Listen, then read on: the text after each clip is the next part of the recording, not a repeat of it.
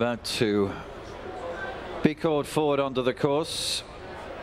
Starters on his steps. They're taking one more turn. 8 to 15 Captain Conan, 11 to 4 Hinterland, 9 to 1 third intention near the off. 13 fences they'll have to jump here. Open ditches will be 2 and 6. The water number 7.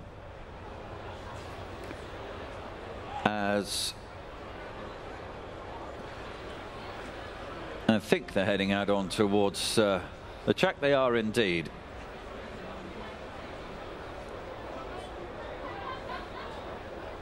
So coming forward now to face the tapes. In line, they're off. A race away with escort men, the last of the 5 to begin. 13 obstacles, plain fence number 1 with odds-on favourite Captain Conan in front at it. To Active Calanisi in second place. They all took it safely. Second is the first of 2 open ditches on the way round, and a couple of length lead for Barry Geraghty in the pink jacket on Captain Conan as they come to this open ditch. On the right is Active Calanisi, Hinterland in 4th, and also really third intention in 3rd place. So that clever at it. And escort men Dave Cross in the check jacket of black and yellow is the back marker of the quintet in this Markel Insurance Henry VIII Novices. Third fence will be downhill on the side of the course. It's a plain obstacle, and they're well over a furlong away from it now as they come to the end of the home straight.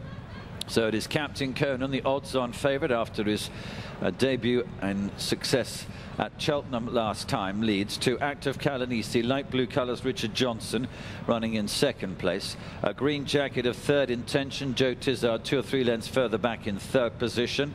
And then the 1 4-year-old Hinterland, Ruby Walsh, pink jacket, purple spots, runs in 4th place. And escort man Dave Cross in the black and yellow checks is still at the rear of the field.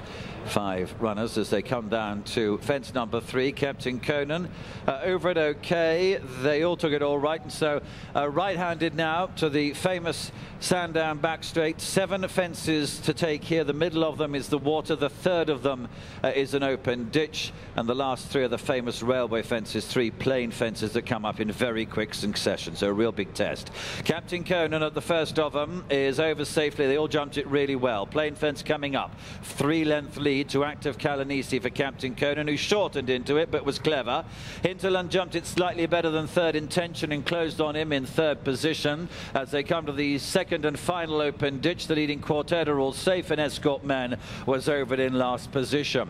They run down to the water jump then. There's now 15 lengths between first and last. The advantage continues with Captain Conan at the water jump number 7 of the 13. Only narrowly in front there to Active Calanisi in the light blue on the right, a green jacket of third intention, and then Hinterland, and behind those escort men. The 3 railway fences coming up now. Captain Conan comes to the first. He was only a very slender leader there to Active Calanisi, who's almost level with him at the second of the railways. Third intention behind them, 3 or 4 lengths away, then Hinterland, then escort men. The last of the railways now. Captain Conan asked for a good leap, got over it safely, still by around about a length as they have 3 to jump now, so they're on their way to home. Active Calanisi has been in close contact with the odds-on favourite for the last half mile or so. Hinterland has eased through into 3rd position. Ruby Walsh now 5 lengths off the leader. Then third intention, who now comes under pressure in 4th position. Escort men is about 7 lengths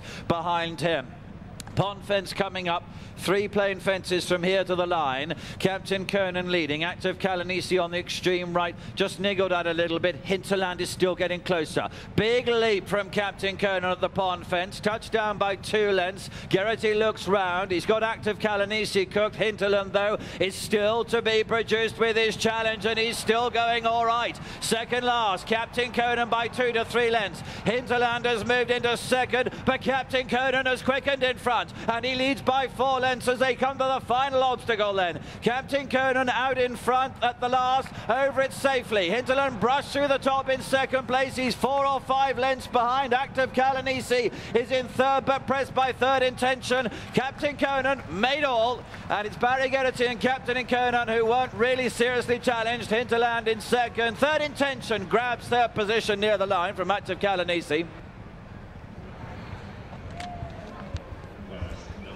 A dress rehearsal perhaps for what's about to unfold later in the afternoon. Geraghty and Henderson beat Walsh and Nichols. The big guns coming to the fore, but Captain Conan comfortably disposing of the patiently ridden Hinterland, who did settle much better today. Barry